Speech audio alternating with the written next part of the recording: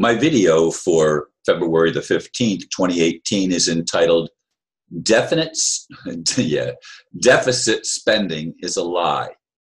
There is no debt. I listened to a speech by Senator Rand Paul in which he talked about the huge U.S. deficit. He's an intelligent man, yet like so many, he accepts as fact that the United States, purposefully not capitalized, is somehow indebted to the international bankers, also known as House of Rothschild, who have been running their scam for the last few centuries at least. Folks, what will it take for us to wake up? Perhaps even more importantly, when will a supposedly loving God stop allowing demons to control this or any other world?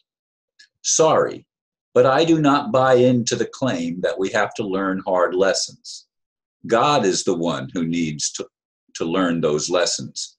And when he, she finally gets it, we can all be liberated from the scam, the deception in which we have been imprisoned for so long. If I were omnipotent and omniscient, I would simply give these charlatans an ultimatum: repent or be permanently erased from existence. They serve no useful purpose whatsoever. As I see it, it's high time that we be set free to learn how to do what we have been programmed to forget, to actually love one another. That requires being honest with ourselves and each other. Can we do that? Yes, it's a crying shame to me that the God that I have placed my hopes and dreams and my whole life upon, the foundation that God is love, I've been doing that since I was a little kid. And as I've said in other videos, my parents gave me to God before I was even born, before I was even conceived. And I've always, from earliest recollection, I've always loved God, or at least thought that I loved God, because I believed that God was love. That's what I was taught. That's what I was taught. And yes, I went through a lot of deception, and I didn't even realize it was deception for a long time. It took me some time to actually get it, to actually wake up. So I understand how difficult it is for Rand Paul and for a lot of people, for probably all of us. It's very difficult for us to get it, that we can accomplish much more by actually caring about one another, by actually seeing the other as a part of ourself, not separate, but connected. That's what Anastasia taught. That's what I believe the early people in India and people have been trying to get that through to us for a long time. I attended a lecture last night on Buddhism, and it was very interesting. Buddhists don't have a concept of there being a God that's separate from us. We are just beings, men, women. We are human, and we are here. And the karma that supposedly exists is also a deception. I mean, the sin is a deception.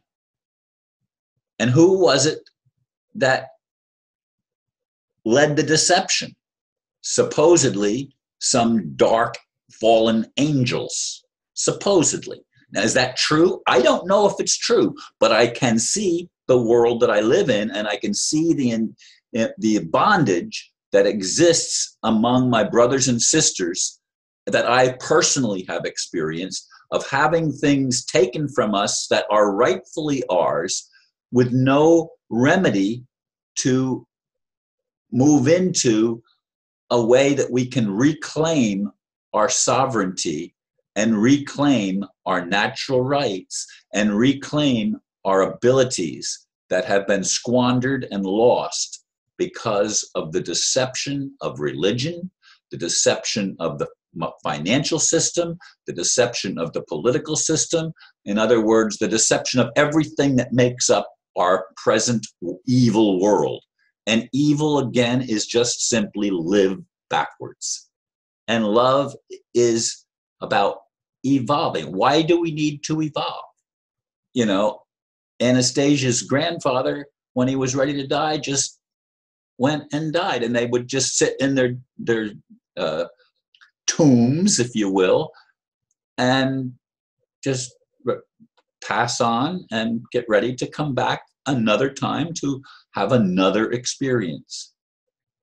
Why does it have to be the way that it seems to have been for millennia, actually? Not just the centuries that the Rothschilds have had some say and domination. They are criminals, folks. When are you going to understand it? That the people that operate the financial system are operating a criminal enterprise that enslaves humanity. It does not set us free. It could if the people that ran it were running it for the purpose of liberation, for the purpose of freedom, for the purpose of loving kindness and lifting humanity up instead of pushing it down. We don't need to reduce the world's population, because if we were able to come into our inherent powers and abilities, the latent powers of our soul, so to speak, if we were able to reactivate these, we could literally go anywhere. We would not be limited as we are limited now. The limitations are lies. They are not real. But they seem real because it is what we experience. And experience is real when we're experiencing it. But we need to transcend that. We need to be able to go beyond the limitations, beyond the lies, beyond the control grid that we are entrapped within, and this earth that we seem to be entrapped upon. But again, it's all a fiction. We have to get to telling the truth. And how can we do that?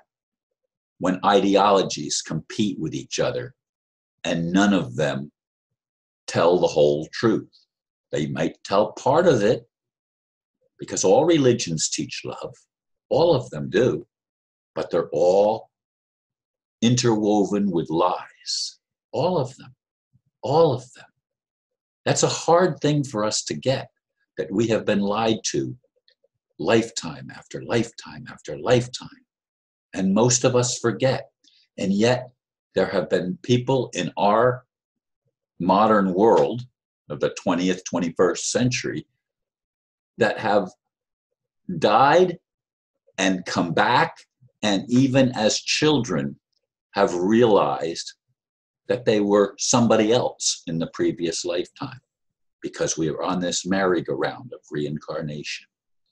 And I've told the story before, how that little boy born in a Christian home that didn't believe in reincarnation talked about this town that he used to live in England, where he was killed. And